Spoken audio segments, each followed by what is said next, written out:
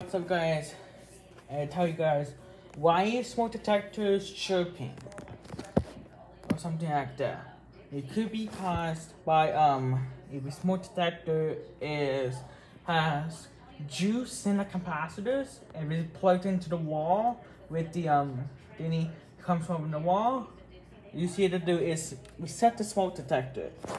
Take it off from the wall, take it off the battery, and hold on test button for at least 10 to 15 seconds. You see this is release juice for the capacitors.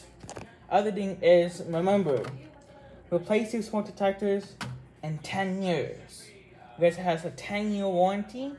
This smoke detector right here is 5 years old. So the warranty started 5 years ago in 2017. Yeah, once again, the warranty started on the smoke detector 5 years ago. So it's 5 years. I got 5 more years to put before replacement. The other thing, if that's why it's chirping, is the battery is probably low. All you need to do is buy a new battery and then replace it. Remove the old battery and then before you change to new batteries, to reset the smoke detector. Just in case any juice in the capacitors needs to be released. Now, put it in. Like that. Sometimes you hear a chirp, that means it's activated. Just like that. This smoke conductor is kind of dirty. I'm gonna put the smoke detector back on.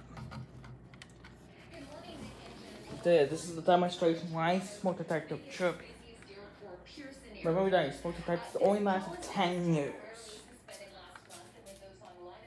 To do this, is sometimes you have the back, can have the plug or something. This is a battery operated. So we're good, like that. This is how to fix any smoke detector chirping issues. If you like this video, please hit the like button, subscribe, and hit that bell notifications on. This is how to reset the smoke detector and replace it every 10 years. Thanks for watching.